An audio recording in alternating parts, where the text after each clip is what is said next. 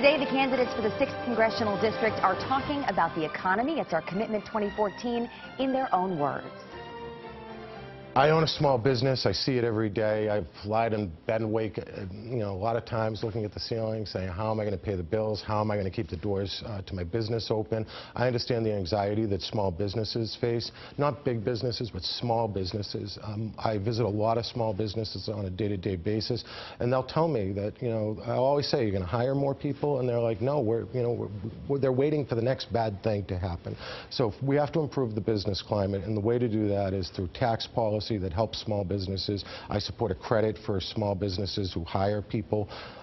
Less regulations. The Congress should be voting on any regulation that costs the economy more than $100 million.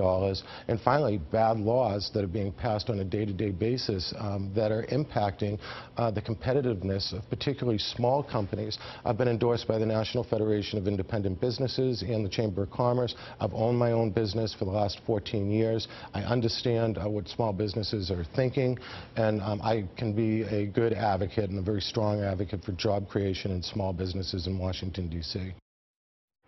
We need to grow jobs, and unemployment is higher in the 6th District than it is in the rest of the state. So we have a lot of work to do. I have a 3-point jobs program. The first is reform the tax code to help small businesses. Right now, some of the biggest corporations in America pay the lowest taxes, and small business owners in places like Lynn and Salem and Peabody are struggling because they pay higher effective tax rates than some of the chains and conglomerates they compete with.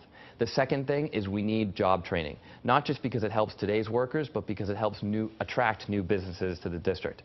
And the third thing is we need to develop infrastructure. Let's finally extend the Blue Line to Lynn. I managed a high-speed rail project. I have the experience of working between the public sector and the private sector to get things done. I'd like to see an economic revitalization of Lynn. We ought to do for Lynn what Paul Tsongas did for Lowell.